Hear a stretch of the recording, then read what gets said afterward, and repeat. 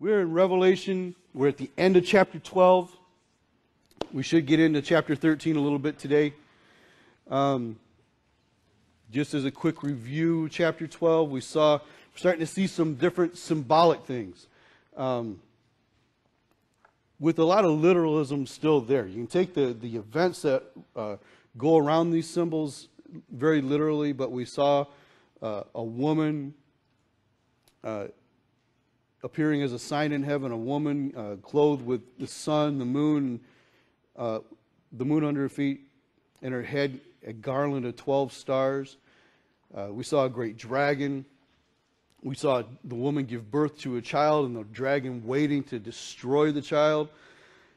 And so we looked in the identity of these symbols, these stars. The woman representing Israel. We know at this time, the 7-year period of tribulation time that we've been learning about lately, it is all focused on Israel. The church is gone. The church has been raptured. After chapter 3, there's no more mention of the church here on earth. We'll see mention of the saints. It's different. It's not us. We're gone. God has told the church He has not reserved us for His wrath. And there's all kinds of verses, and we went through those back then in Thessalonians and that, and 1 Corinthians that talk about being changed in the twinkling of an eye, being caught up together with those who've gone before, that there'll be a resurrection at that time. And then we who are alive and remain will be caught up together with Him and meet Him in the air. That is not the second coming of Christ to the earth. Now, there are those who don't agree with that, and that's okay. They believe that some believe we'll be raptured in the middle of the tribulation. Some believe that we'll be raptured at the end and turn around and come right back. And their purpose for believing that usually is just that they figure that the church is so corrupt that it needs to go through the judgment of God also. The problem is they also usually replace Israel. And they also usually have the mindset that Israel has foregone all of its blessings, that the Lord has promised it, and that the church has replaced Israel. And so they set the church in the place. And we've talked a little bit about that coming through and why I don't believe that that's true. The 144,000 witnesses are the greatest witness of all that, because they are specifically listed. The 12 tribes of Israel are specifically listed there. So this has to be focused on Israel. And the church is gone out of the way. As a matter of fact, you can read in 2 Thessalonians, I think it is, that the Antichrist, the one we'll be talking about this afternoon or this morning, can't even be revealed until the church is taken out of the way. So for those of us in the church to try to figure out who this man is, kind of a waste of time, because you're not really going to know. And why are we worried about it? We're not going to be here. So don't be focused on his identity. Focus on the one who is your identity, and that's Jesus Christ. That is the mission of the church. That is the commission of the church. That is who we are to focus on. And we do that, we won't stray from His word. We won't stray from His guidance in our life and His mission, the things that He's given us to do while we are still here. So this woman with the 12 stars representing the 12 tribes of Israel, this is representative of Israel itself. Says it gave birth to a child, and that this child then was taken up to God. Well, we know that Messiah came through Israel. We know that Jesus came through the Jewish nation, that He came through Mary. Some try to identify the woman as Mary herself, but when you get down to verse 6, it says, then the woman fled into the wilderness. That would mean that Mary would still have to be here at the time of tribulation. So Israel as a nation is going to flee into the wilderness because of the dragon, because of the beast.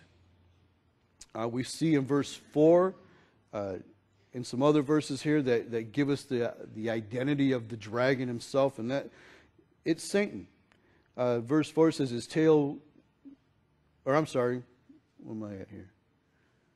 Let's read verse 3. We'll start with verse 3. It says, and another sign appeared in heaven. Behold, a great fiery red dragon, having 7 heads and 10 horns and 7 diadems on his head. His tail drew 1/3 of the stars from heaven and threw them to the earth. And the dragon stood before the woman who was ready to give birth to devour her child as soon as it was born. So we're getting a history here of even Satan in his existence. When he was gone from being Lucifer, the cherub that covereth, he was described as. the one who was in charge of worship in heaven, serving before the throne of God. And it says that iniquity was found in him, pride was found in him.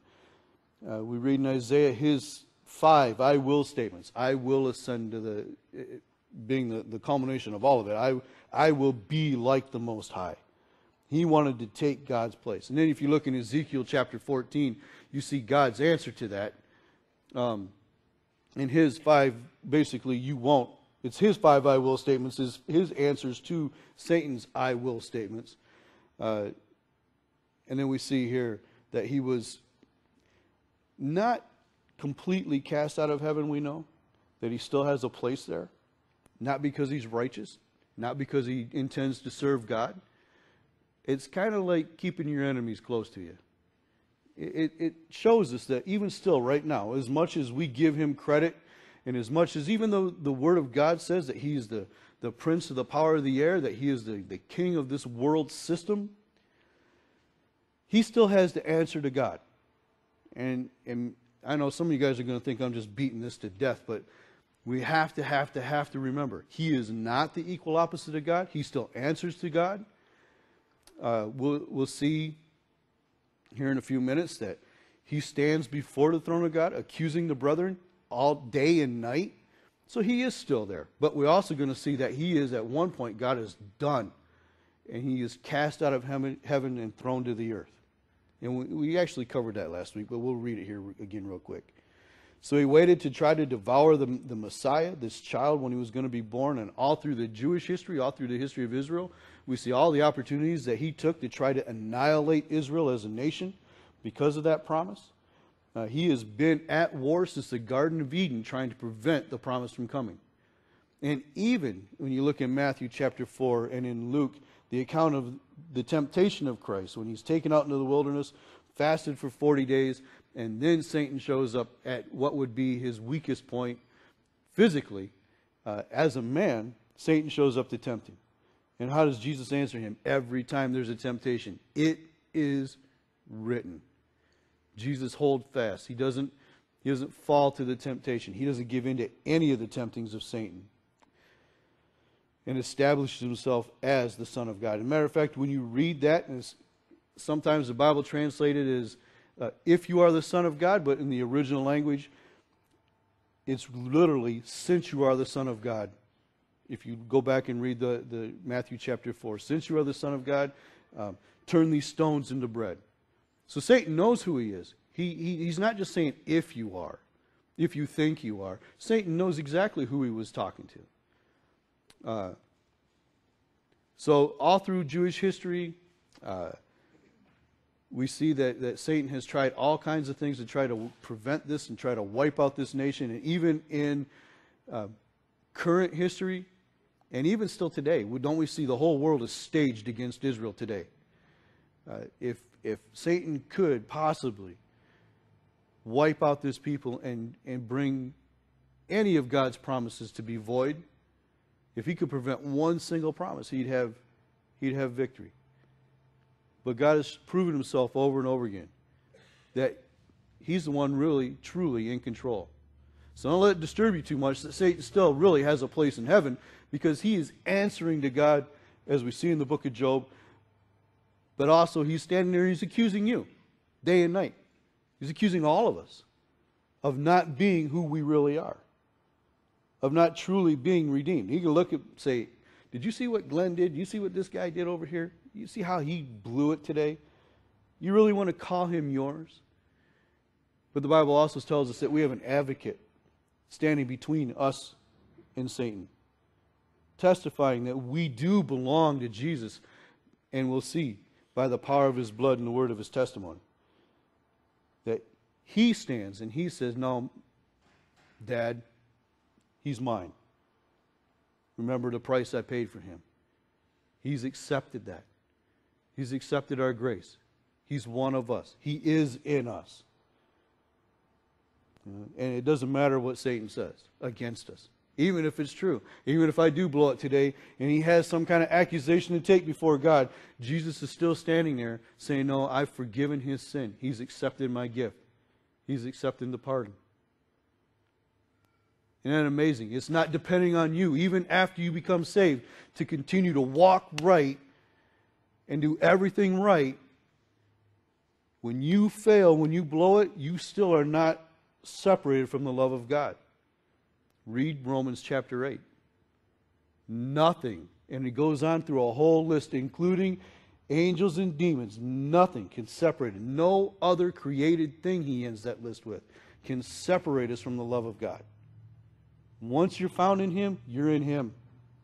Verse 6 says, the woman fled into the wilderness, and where she has a place prepared by God, that they should feed her there 1,260 days, so 3.5 years, that Israel will be in the wilderness. When he comes to attack, when Antichrist has been finally raised up, when he breaks his deal, he's going to make a deal, the 7-year deal, which is going to begin the 7-year period of judgment of God on the earth.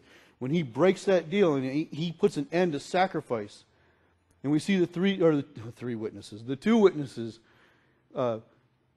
killed finally after 3.5 years and not being able to touch them, but at one point they're killed. The Antichrist is able to kill them, slay them. They leave their bodies in the middle of the street for 3.5 days. At some point during that time, Antichrist will go in and defile the temple with his own presence in the temple, saying that I am God, exalting himself above all that is called God. And then we see the witnesses are resurrected.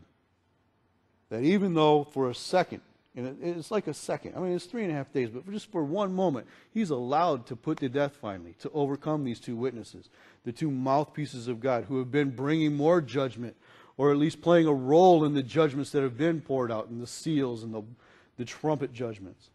These two witnesses, Moses and Elijah, he's finally able to overcome them, but then he still doesn't even control that. God raises them up, says the breath of life comes back into them. And everybody sees them, and everybody fears. And another great earthquake, and 7,000 people die. And yet, it says all those who are left, and I believe that because they are in Israel, even though all the rest of the world will see this, that it are those who are left in Israel yet to be saved, to give their lives to the Lord. It says that they give glory to God. It's the only time that we see that.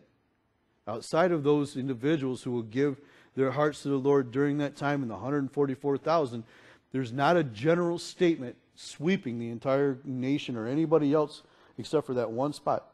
The rest of the time when it talks about the world speaking about God, it's blasphemy. It's speaking against the God of heaven. The rest of the time.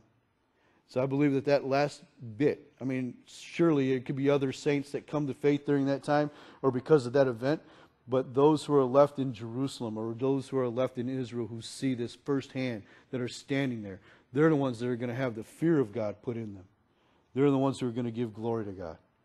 Because the Jewish nation, who will see this in Passover, is still looking for Elijah to come back. At the Passover table, we'll set a spot for Elijah. At one point during the Passover, we'll send one of the kids to the door to look and see if he's there. That's what the Jews do. And we're going to go through some of the steps and some of the things that they do. You know, we'll look at some of that stuff. We'll act out some things. Verse 7 says, and war broke out in heaven. Michael and his angels fought with the dragon, and the dragon and his angels fought. But they did not prevail, nor was there any place found for them in heaven any longer. So we looked at Michael and who he is. He's the archangel. As far as we know, there's only one archangel, and it's Michael. And he stands guard over Israel. And we looked at some of his other appearances throughout the Bible, to showing up to fight so that Gabriel could break through from the prince of Persia and get the message to Daniel. We see that he has other interaction with Satan, because it says in Jude that Michael and Satan disputed over the body of Moses, that God had claimed for that body, that he had another use, which is why we think that the other witness is Moses, and not just Elijah, but the second witness would also be Moses. And that Michael himself, this great archangel, didn't even go really to war with him. And it really wasn't much more of a war of words even, because it says Michael didn't bring any accusation against Satan. He didn't try to talk him down.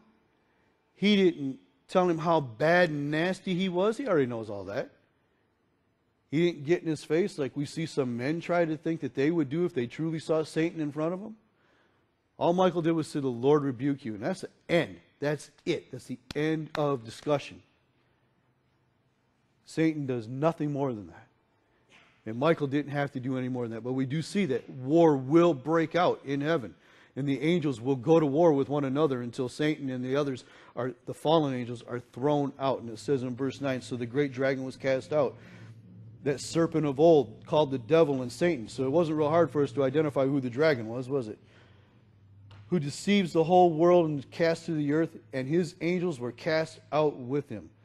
It says, then I heard a loud voice saying in heaven, now salvation and strength and the kingdom of our God and the power of his Christ have come, for the accuser of our brethren who accuses them before our God, day and night has been cast down. God will be finished. He'll be done. He'll going to look at Satan and say, I will hear no more from you. You're out of here. It says, and they overcame him by the blood of the Lamb and the word of their testimony. And they did not love their lives to death. And that's the true mark of a believer, isn't it? We do not love our lives even to death. A couple Thursday nights ago when we taught on the Beatitudes in Matthew, and how it shows the maturity of a believer. And it says, blessed are the poor in spirit, for theirs is the kingdom of heaven. But at the end of it, that last on the list, blessed are those who are persecuted, for theirs is the kingdom of heaven. And it describes the persecution of a believer. And it says when you've reached that point, that's the ultimate maturity of a believer. When we can say, my life doesn't matter. I'm not out here to preserve myself. God has preserved me. My days are numbered. My days are in his hand. And it won't go beyond that. But the enemy also will not take me out even a day, not even a moment before that. There's a time appointed for every man to die. And I think that goes right down to the very second God is in control of your life. But look how we overcome. We overcome by the blood of the Lamb and the word of their testimony. This is how we overcome. It's not because we know how to speak. It's not because we know how to sing.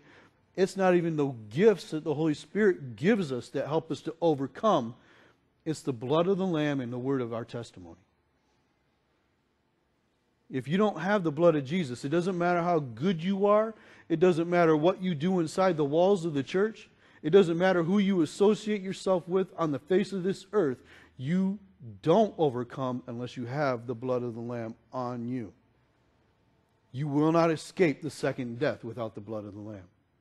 Just as in Passover, they would not have escaped the death, the plague of death that came through Egypt if they did not have the blood of that innocent lamb spread on their doorposts of their homes. If they did not sacrifice that lamb the same way, in the way that God had told them to do, and in that way, every bit of that sacrificial lamb speaks of Jesus. It's all a prophecy, a picture prophecy of Jesus and how he would come and what kind of a sacrifice he would be. Right down to don't break any of its bones. And we know that while he hung on the cross, as they went to break the bones of the thieves and break the bones of Jesus, they did not break his bones. But that's how we overcome. Verse 12 says, therefore rejoice, O heavens, and you who dwell in them, and woe to the inhabitants of the earth and the sea. So if you're in heaven, this is to you. Rejoice to you. The accuser's gone. Woe to you who are left on the earth. It says, for the devil has come down to you, having great wrath, because he knows that his time is short. And whatever you think the enemy has poured out in your life now, however strong you think he's been and however much you think he's been able to prevail against you, he doesn't even have a fraction probably of the anger he will have when he is finally put out and no longer allowed to accuse you. But he is confined to earth for the final judgments. So now we get to where we left off. Verse 13 says, now when the dragon saw that he had been cast to the earth, He persecuted the woman and who gave birth to the male child. I guess we did cover all this, didn't we? Gave birth to the male child, but the woman was given 2 wings of a great eagle, that she might fly into the wilderness to her place, where she is nourished for a time and times and half a time from the presence of the serpent. So there's a place in the wilderness that Israel will be able to flee to when we see all this happen. We see this event with the 2 witnesses, their death and their resurrection. When we see the Antichrist go in and defile the temple and put an end to sacrifices and exalt himself above all that is called God. The Bible tells Israel to flee. Jesus told them to flee. He said, pray that it's not in the wintertime. Pray that you're not pregnant or nursing. When that time comes, don't go get your coat. Don't go pack a bag. Don't do anything. Go. Flee to the wilderness. And we know here that there's a place prepared for them. And if you go to the wilderness area in Israel, if you go to a place called Petra, that's where we think the place is of their protection. It's impossible for an army to come in to attack. It's built into the walls of the cliffs. It can house all kinds of people. I don't even know how many people it could possibly house. But it appears that that's the place to go. It's my understanding that if you go back there, and I think it's on horseback if you go in, or however they take you back in there, but you pretty much are going in single file. That's how narrow the passage is to get back in there. And that's probably the place. Now, the Bible doesn't say, yeah, they're going to flee to Petra, they're going to go and be there, but that's the place that's deserted right now for all intents and purposes. And I heard one person say that every day there are 1,000 Jews that visit that place. Every day of the year, 1,000 Jews go and visit Petra. They're going to know exactly where it is. They're going to know how to get there. That's over 300,000 people that go every year just from the Jewish folks. That doesn't include all of us who might go and visit the land and go and see the place. Israel will know how to get to its place of protection. God will guide them. I don't have any problem with how He's going to get them there even. You want to know how He's going to get them there? I don't know. It doesn't tell us. It just tells us they're going to flee to this place of protection that's made for them. But you can use your imagination. He's done this before. He's led them through the wilderness before. A pillar of fire by night and a cloud by day. It would not surprise me to have the glory of God appear before His nation, before His people, and lead them in the same way back to their safety. We know He's going to provide for their safety. The serpent won't be able to get in there. That He will nourish them. He's going to be their provision. They won't have need to take clothes with them. They won't have need to do any of that and gather things and run in a great organized caravan. Because God Himself is going to care for them. He'll protect them. They're going to realize, they're going to experience that nation as a whole again will experience the protection of Messiah, of their God, of Jehovah. They're going to know, just like Israel knew before in the past. And there'll be no doubt in their mind.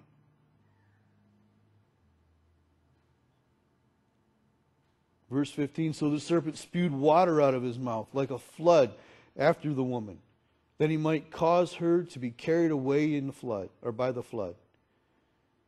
But the earth helped the woman, and the earth opened its mouth and swallowed up the flood which the dragon had spewed out of his mouth. Now, is this going to be a literal flood? Or is this going to be an army that tries to come in? You know, in Jeremiah,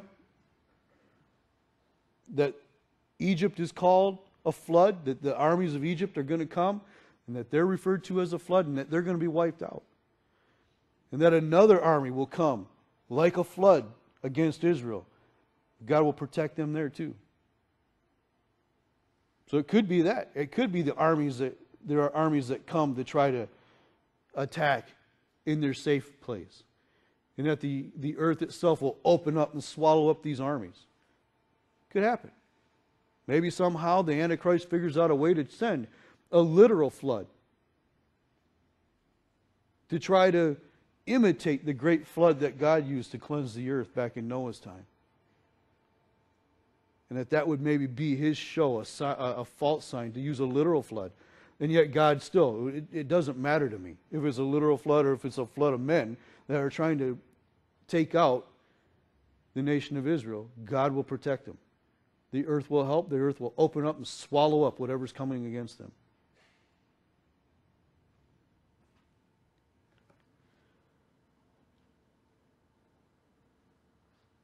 Verse 17 says, "Then and the dragon was enraged with the woman, and he went to make war with the rest of her offspring, who keep the commandments of God and have the testimony of Jesus Christ." So he can't touch Israel. So he's going to turn and he's going to try to track down anyone else who will identify with Jesus Christ. Anybody who won't identify with him. And we're still talking about Satan here, but we're going to see here in a little bit that Satan possesses the Antichrist. That he sets him up. He's allowed to set him up. In fact, let's look at that. Chapter 13 now.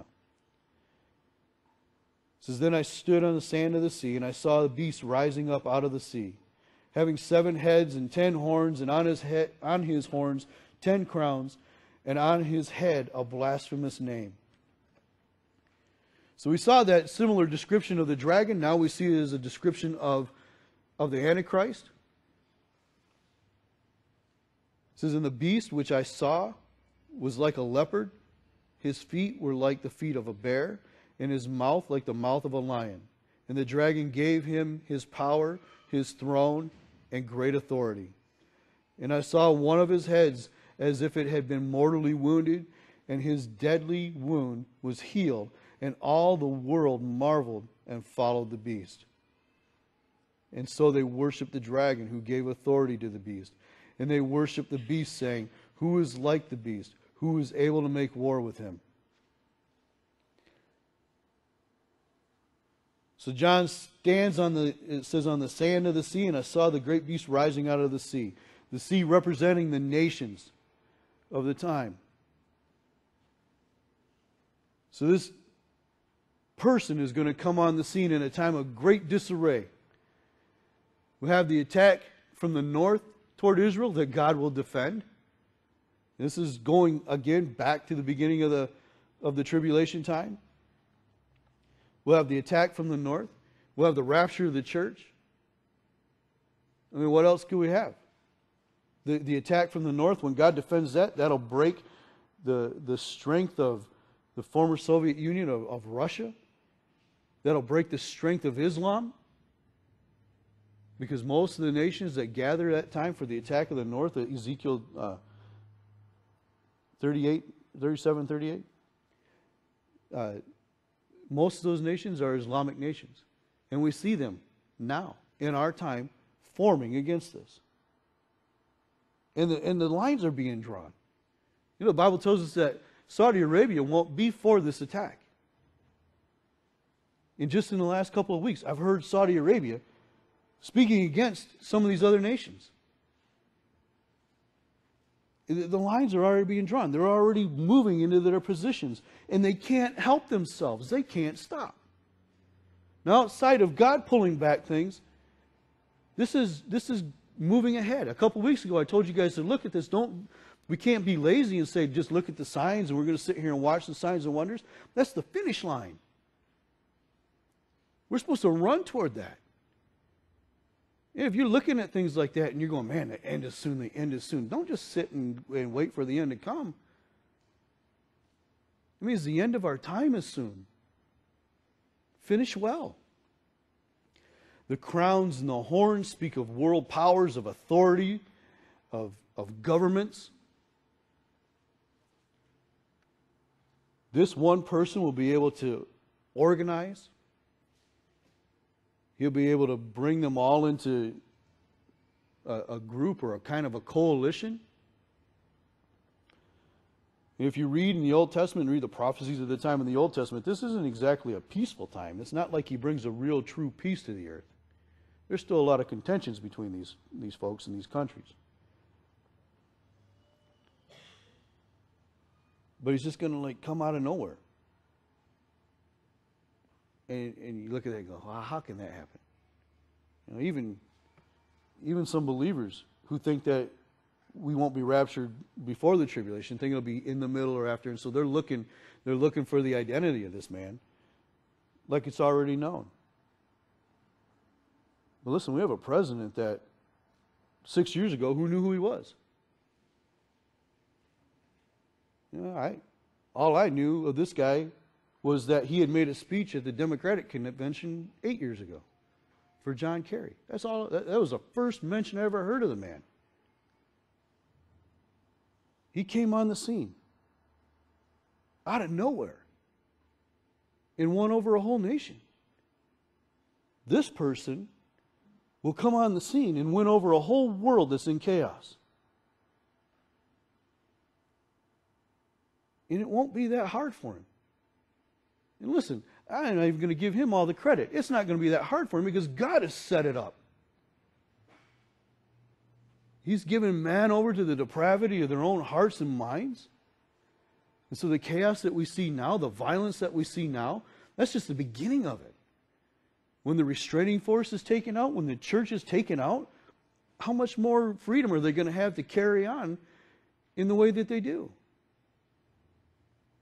It'll all be increased. And with Satan being restricted to the earth and in his fury, being able to turn on even the other believers, he won't be able to touch Israel, but be able to turn on the other believers and make war with them, those who have given their heart to the Lord during tribulation time.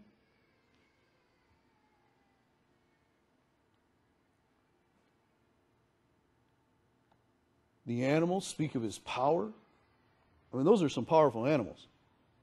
A bear is a powerful animal. A leopard is an extremely powerful cat. He may not be physically the biggest cat, but pound for pound, he's one of the most powerful cats.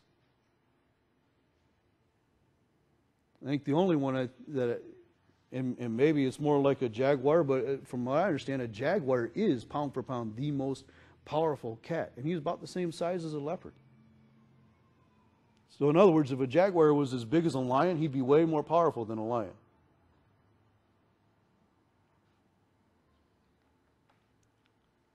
And I think a leopard is very similar to that. They're built very similar animals, even though they're on different continents from one another.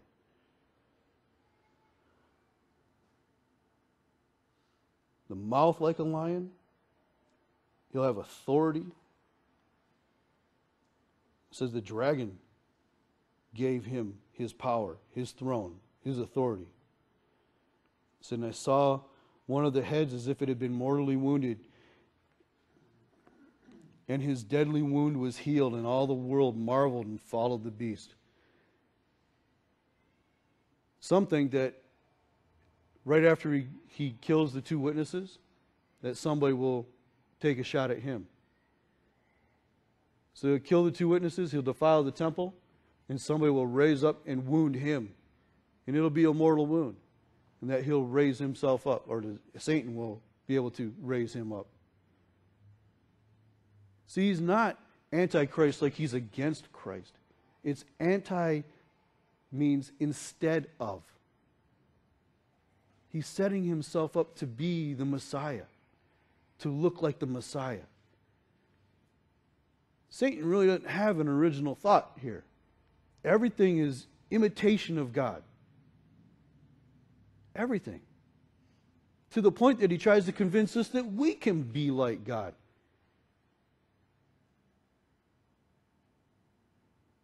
There's a pretty popular teaching going around right now that I didn't realize how popular it was. But basically it teaches you can set up your own reality. That everything around you is your own reality. You guys are just here because I've put you here. All the violence and everything in my life is because it's bad vibes coming from me. That's ridiculous. That makes me God.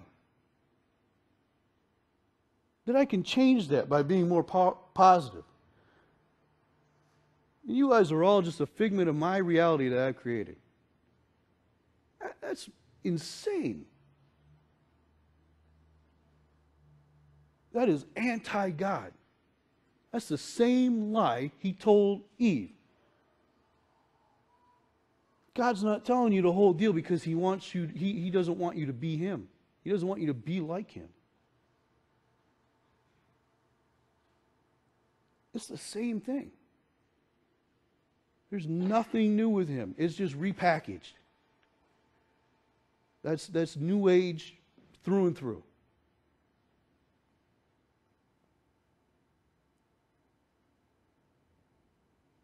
But it's Satan's false religion.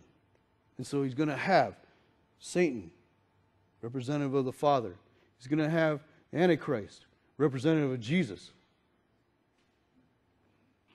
And he's going to have the false prophet that we'll probably look at next week, representative of the Holy Spirit, doing all kinds of lying wonders, all kinds of things that point to the Antichrist and tell you to worship him.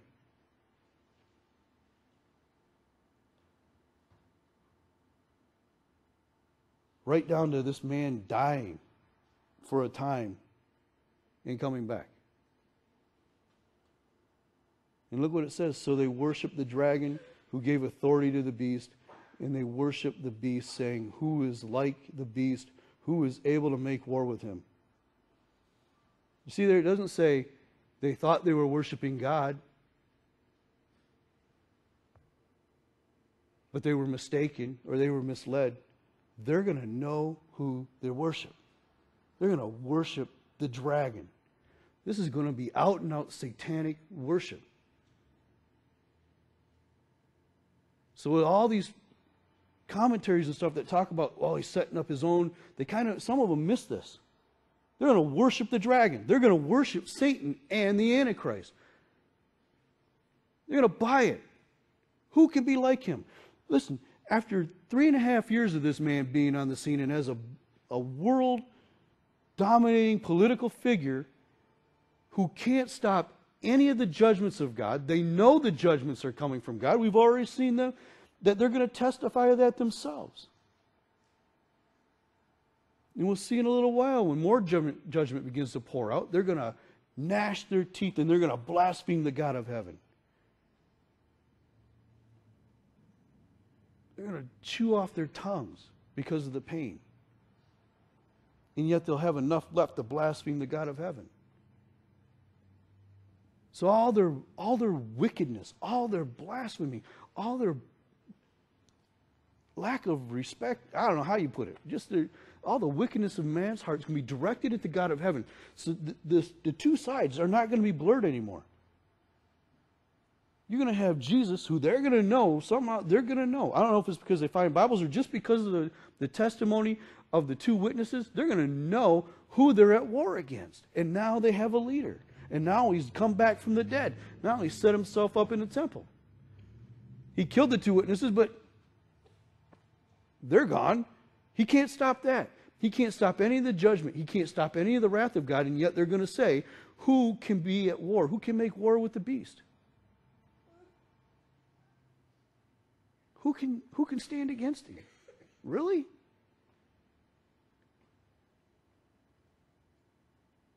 But we also know that God's going to give people over to their depraved minds. He's going to let them worship what they want to worship. Some people will ask us, well, why didn't he stop this? Why didn't he stop suffering now? Why didn't he just not let any of this happen and just take us all to heaven? Why has he got to go through all this? Well, first of all, he issued a warning to Adam. If you eat from that tree, you're going to die. And that'll be the inheritance you send to everybody else after you. Rebellion. A rebellious, sinful nature. He let Adam exercise his free will. See, that's what people want. They want to be able to exercise their will, but they still want the benefits of following God and go to heaven. And they're going to be bent when they don't get that. You don't get to just exercise your free will without the consequences that come with that. And there's warning against that. People will say, how does a loving God let this happen? It doesn't have to happen like that for you. He's provided a way for you to know him. That's his word. He's provided a way for you to have a relationship with him. He's redeemed you if you'll accept it on the cross. He was the sacrifice. He paid the price. You don't have to not be in heaven with him.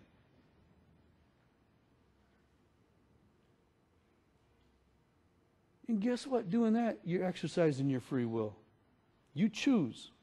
You choose to follow him or you choose to reject him. And you see where it leads, both directions. He's very clear. You follow me, you accept me, you love me, you will be with me always. If you reject me, if you reject what I've done for you, then I don't know you. And you won't have any part of me.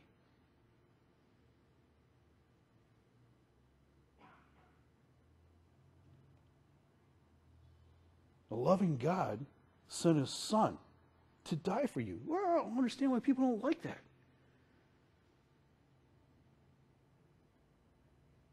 You know why they don't like it? Because it holds them accountable. That they can't save themselves. That there's somebody to answer to.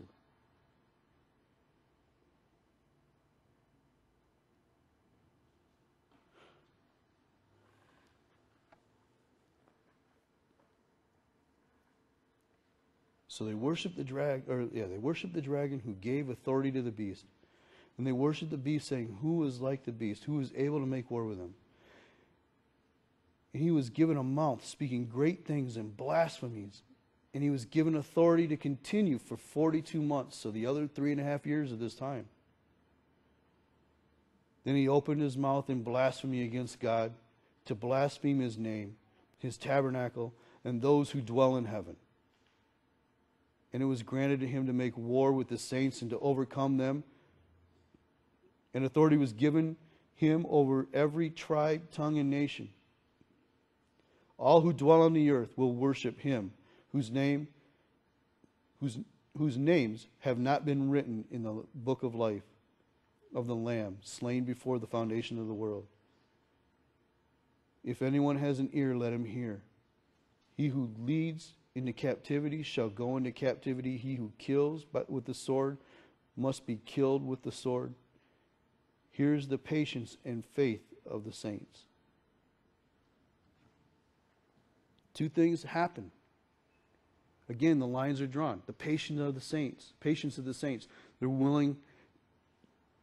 We just read. They don't love their life. They don't care. They're not about protecting themselves. They're about living out and proclaiming the gospel of Jesus even in this time. And the other side, blasphemy. They aren't worried about Buddha anymore. They aren't worried about Muhammad anymore. It is Satan and it is Jesus.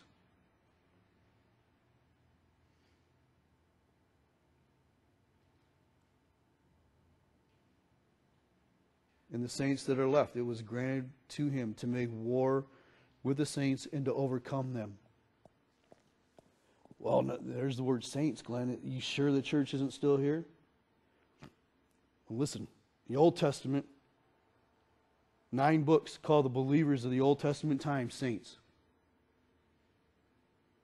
This is a reference, again, back to Israel, back to those who believe.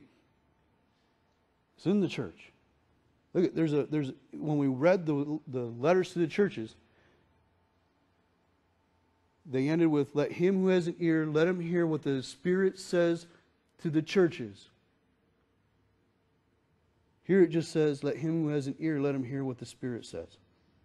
Or if anyone has an ear, let him hear. Just anyone has an ear, let him hear. It doesn't say what the Spirit says to the churches. That time is done.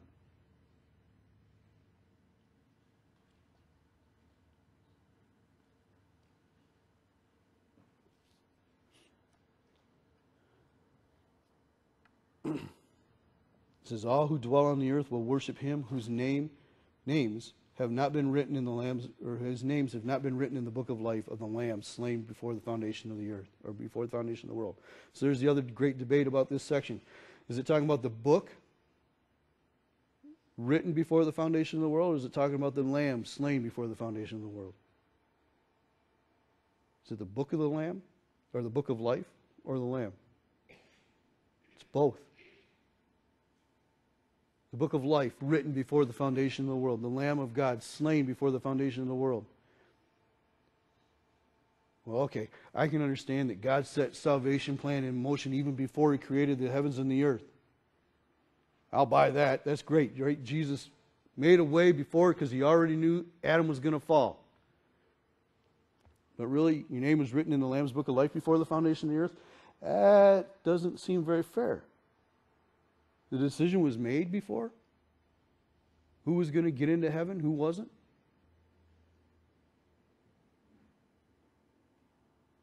First of all, just remember, I didn't write this. But look at Ephesians chapter 1. So here goes Glenn on predestination again.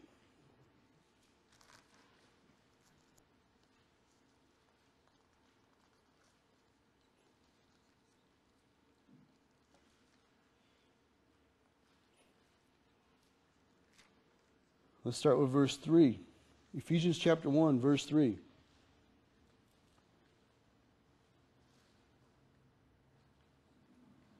By the way, I love to hear you turn in the pages. If I ever get convinced to start using this technology stuff and putting things up on the screen, don't quit bringing your Bibles, because if I quit hearing pages turning, we'll shut it back off. You need to have this in your hand.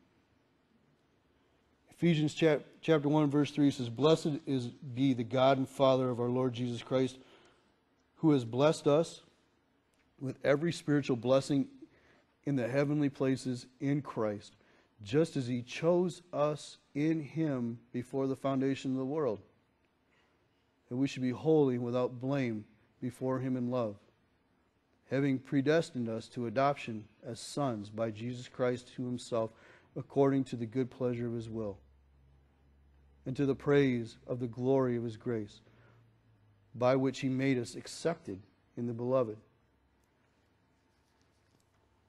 So you mean God set this all in order? He just said, all right, I'm going to create Glenn. He's going to make it. I'm going to create this other guy.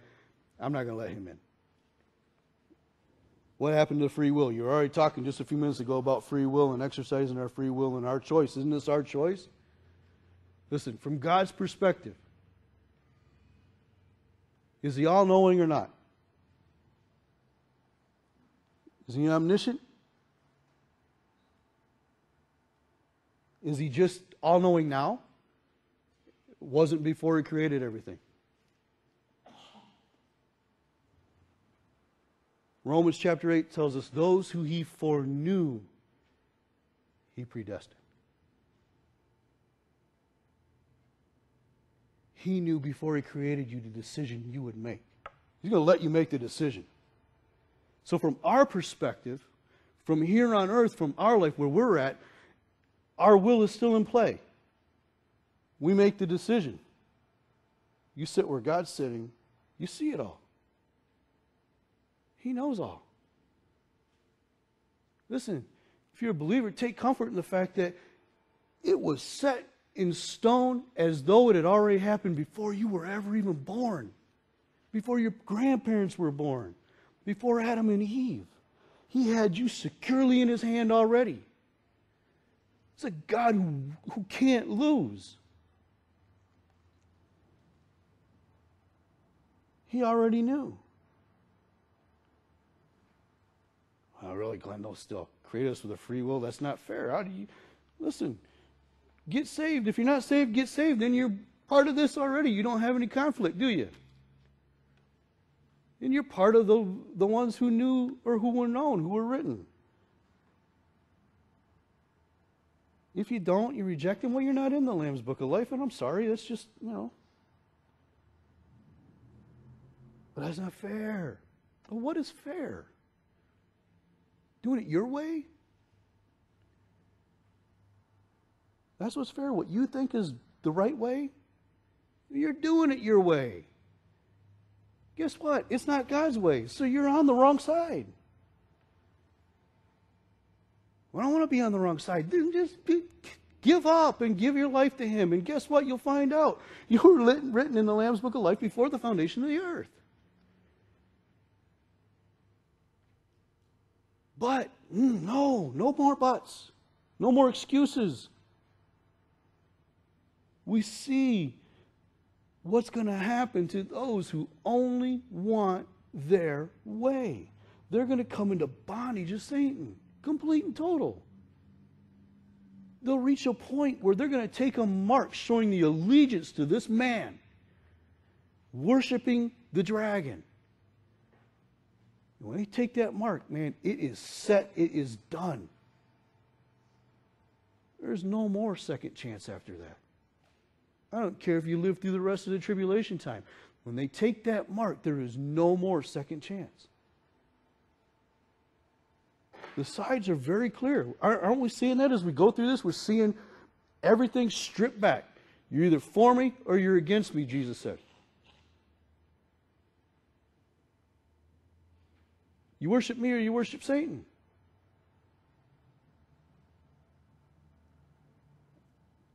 I don't care what reality you try to choose to live in. The reality is right here. And whatever delusion you have for whatever religion you want to follow right now, if tomorrow I'm gone and the tribulation time starts, and all the believers are gone, not just me, I know I'm not the only one going, so let's not, oh no, Glenn's talking about like I'm not the one.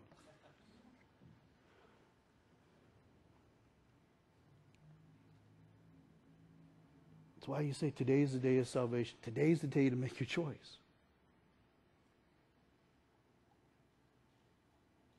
You don't wait anymore. You don't take the chance. Well, when I see the rapture, then I'll know, and then I'll make my choice. No, you won't. No, you won't. We already looked at verses in I think 2 Thessalonians that say no. No, if you reject Jesus now and the rapture happens and the tribulation starts, you already knew you don't get it. You're done. You don't want to be a part of that. Today's the day to be saved. Today is the day. And not only that, you're not even guaranteed. When we go through this, we run into the danger of everything in our life revolves around the moment of the rapture. You're not guaranteed to make it to that. You know, what happens if you walk outside here and somebody bumps you and you fall into the loading dock and break your neck? You're not waiting for the rapture anymore, are you? You're not waiting for another sign. That's it. Right there, face to face with Jesus. And you're either hearing, well done, good and faithful servant, enter in, or you're hearing, I don't know who you are. You don't have any part of me.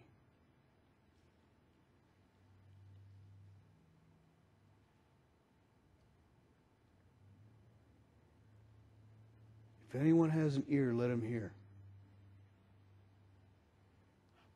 He who leads into captivity shall go into captivity. He who kills with the sword must be killed with the sword. The sword they'll be killed with is going to be the sword that comes from the mouth of Jesus. When we see him come in all of his glory. When his word comes out of his mouth like a two-edged sword and takes out all who are gathered in the valley of Armageddon to do war against him.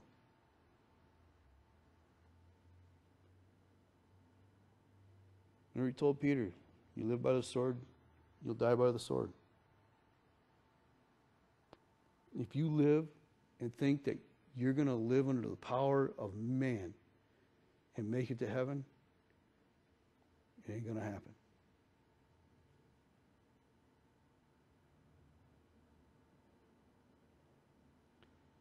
Here's the patience of the saints, the patience and faith of the saints. Right? The patience and faith of the saints. Your faith. The patience, waiting through all of this to finally be with him. Your faith and your patience constantly being built up, constantly being built up. People tell you all the time, man, don't pray for patience because that means what? For patience to develop? Trial, hard times. Don't pray for that. You're crazy if you pray for patience. You're asking God to put you through trials. Listen, if you need more patience, Guess what you're going to go through? It ain't going to matter if you're a believer and God wants to develop your patience. You're going through some trials. You're going to go through a time of waiting, maybe. Maybe it's just waiting to hear from God. Maybe it doesn't have to be, stripped down to nothing, losing everything you have, health and well. You don't have to be Job. It's just waiting for an answer, waiting for God to move you.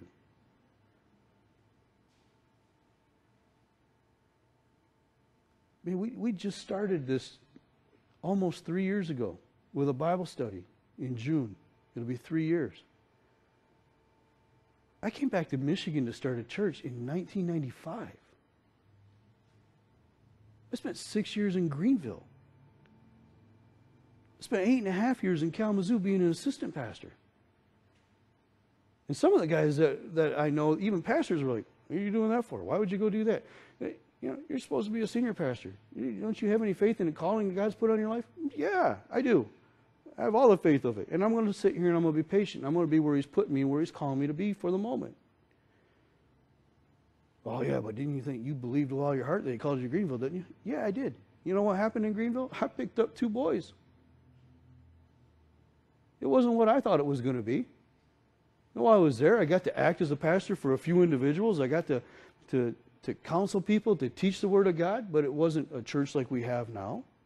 So what? I got to go and fill in for other guys. God was developing me and getting me ready for now. The patience. Listen, once you've been doing this and you're teaching verse by verse through the Bible, do you know how hard it is to be patient when you're the guy that's waiting to fill in? Because when you finally do, and somebody says, hey, I need you to fill in. Roger, call me.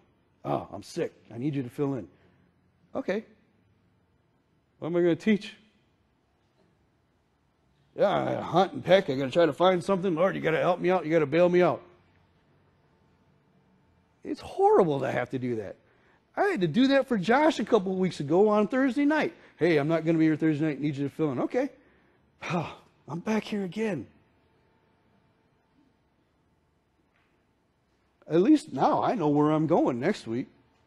Next week we'll be in chapter 13, start with verse 11, if you want to read ahead.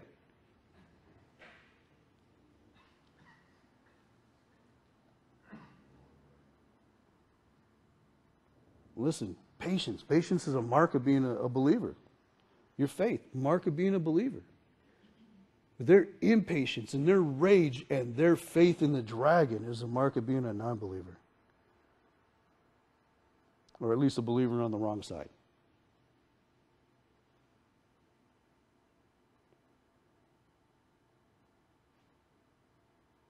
He loved you enough to put you in the grandstands for all of this. If you believe in Him now, if you give Him your life, you accept the sacrifice that He made. You understand that you have to have that sacrifice to avoid being separated from Him for all of eternity. You don't cease to exist in eternity, even if you don't believe in Jesus. You follow Satan, you follow the beast, you follow Hades, you follow it all, the false prophet, right into the lake of fire for an eternal torment. And it's not like Satan's going to be there with a pitchfork prodding you and torturing you and tormenting you. He's going to be in his own. Part of that torment will be hearing the weeping and the wailing and the gnashing of teeth of all those around you, but it's going to be part of you too. You're going to be part of their torment. No end. No end to it. No way out. Nobody's going to be able to pray you out. Nobody's going to be able to give enough money to the church to get you out. Nobody's going to make the right sacrifice for you. One already did. You take it or you reject it. When He said, I am the way, the truth, and the life, no man comes to the Father except through me, He meant exactly that. Not I'm the way, the truth, and the life, and no one in Israel comes to the Father but by me.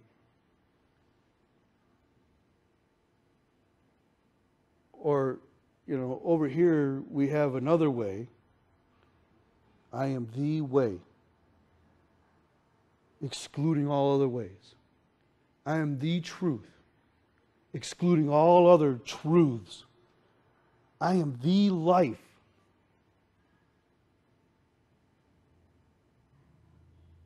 And nobody comes to the Father except coming through me.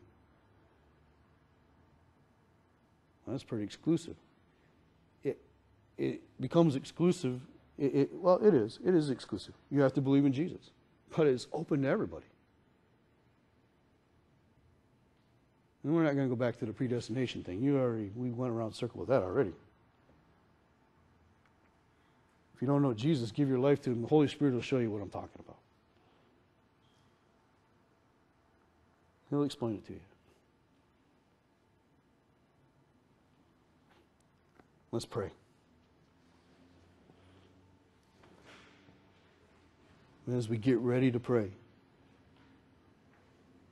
if you have never, ever accepted Jesus Christ as your Lord and Savior, today is the day. Don't wait anymore.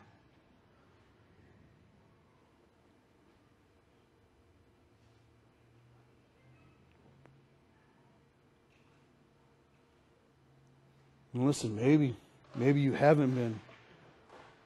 Maybe you are a believer. Maybe you've just been compromised. Maybe you've just not been living the way you're supposed to, exercising that free will in ways that you shouldn't have been. It's time to get your identification right, isn't it?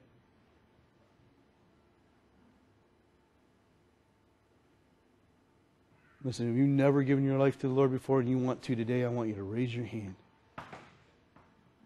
You've never asked Jesus. You've never asked for forgiveness. You've never asked Him to help you walk in a new life. You've never done that, but you want to today, raise your hand.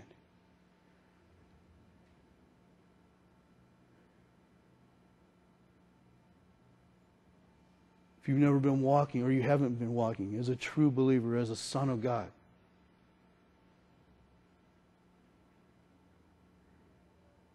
if you haven't been living like a child of God, if you haven't been feeling the patience and the faith, you haven't been working with that, you have God, you just need to hear. You have sin in your life you need to repent of, raise your hand.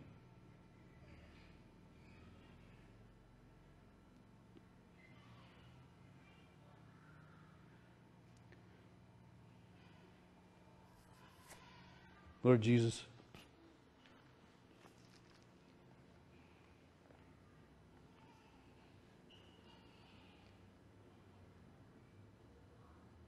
Lord, we love you and we thank you for all that you have done for us. Lord, thank you for paying the price on the cross. Lord, thank you. Thank you for making our relationship secure with you even before we knew about it. Lord, praise you that you are an all-knowing, all-powerful, ever-present God. Lord, thank you that there's no place to hide from you.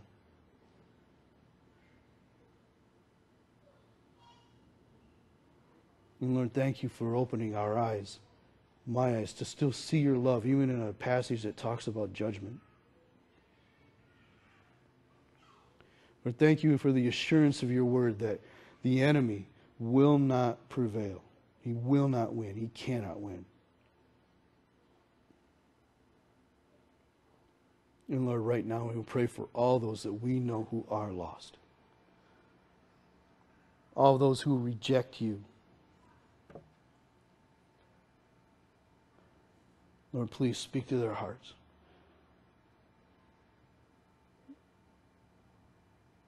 Lord, I pray that we would have the opportunity to see new lives, people being transformed by your power, understanding and receiving your forgiveness. Lord, thank you for making the provision for us to not be here, not go through all of this. That you have not reserved your church for wrath. Lord, we look forward to the day when we hear this shout from heaven, a voice like an archangel, the voice of a trumpet, calling us up. Lord, we look forward to the day of seeing the dead in Christ rise. We look forward to coming into the throne room of heaven and worshiping you for all of eternity. To fully understanding, having complete access to you. Most of all, Lord, just for making the way. We thank you so much again for making the way for us to be with you for all of eternity.